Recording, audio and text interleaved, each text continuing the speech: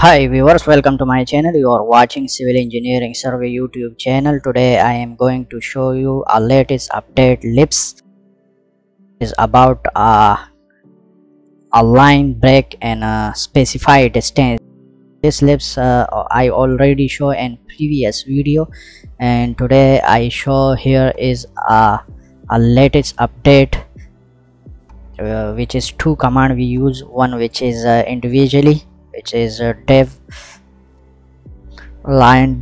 line, and another which is a sub command. You can use selection and buck all lines of different related properties. You can select spline, polyline, arc, and helix and line. Before watching this video, just subscribe our channel, and for more updates. Let's start. We just upload a Lisp here. Here is a ap command. You can enter by space. You can load this DivBreak and just load and make sure the Lisp is successfully loaded, and close that. Now we use a single, which is a command, and just we use a spline line here. You can use a command DivBreak,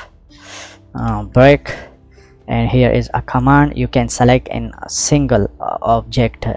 We just select. Here is length, number. You can enter length and number, and we just type here is 5 and enter again. Here is a arrow show. You can just hide this arrow to press F7.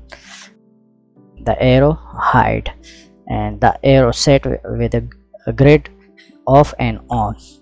And let's for sub command. You can check this by enter list, and here is 5 length, the line divide, and 5 parameter.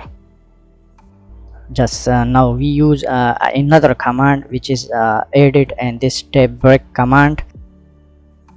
Just type here m and MMeasure, and this is the command you can use, and just enter and select the whole object. Now enter. Here is enter the length of segment, and we just enter here a length, which type here 5 and enter by space. And here is a arrow show to divide this line, and you can move this line to enter m command for move, and just li you can check it, and here we enter a 4. Just show here. Now you can check this by right click and properties, and here is 4 length, arc length 4. We just type here Ctrl Z. Thanks for watching this video. You can download this Lisp. I will give a link in a video description. You can easily download this Lisp.